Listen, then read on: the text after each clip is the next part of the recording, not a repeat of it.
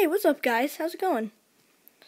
So, in today's episode, we are going to tell you how to make sure your GoPro case is completely waterproof.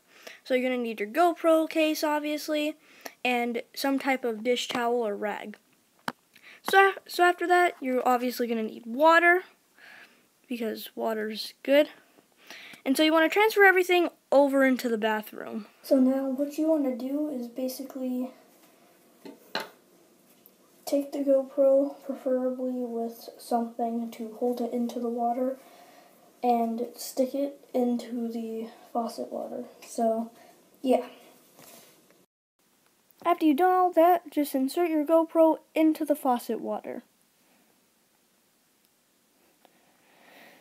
And now, basically, what you want to do is you want to dry off your GoPro thoroughly, and you want to make sure everything is off.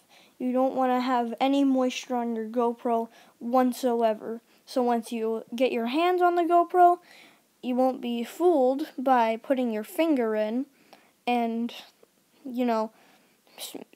worrying that, your GoPro case is broken or anything. So you just want to dry it off. After you've dried it off, as you can see, all you want to do is open it,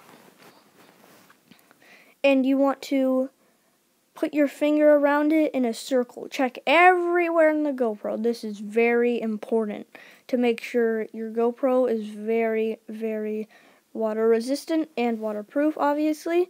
So yeah, and you always want to check the lens, because that's the most crucial part, because it can get in there easily if you don't know your GoPro case is actually broken. So make sure you do everything and close it the correct way. I have a video on my channel about how to close it the correct way, and it just make sure your GoPro is safe and sound.